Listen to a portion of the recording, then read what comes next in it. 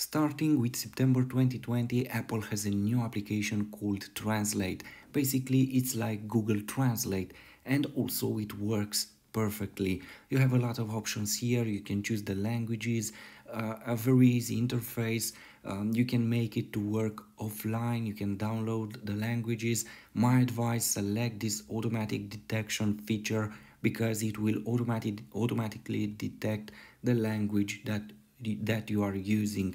It's very useful. Press the button. How do you use the translation application on this iPhone? Comment utiliser l'application de traduction sur cet iPhone? And here we have the result. It's very easy to use it. You have even a dictionary to use. If you don't want to speak, you can type text and the app will translate it. My advice: don't put this app in offline mode because in online it will use that huge power offered by the Apple's cloud servers. So you will have a very good result in your translates. My advice: use it. It works very good. What a beautiful day. Che bel giorno.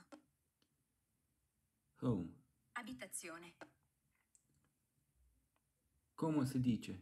How do you say? How do you say this? Come si dice questo? Как тебя зовут? What is your name?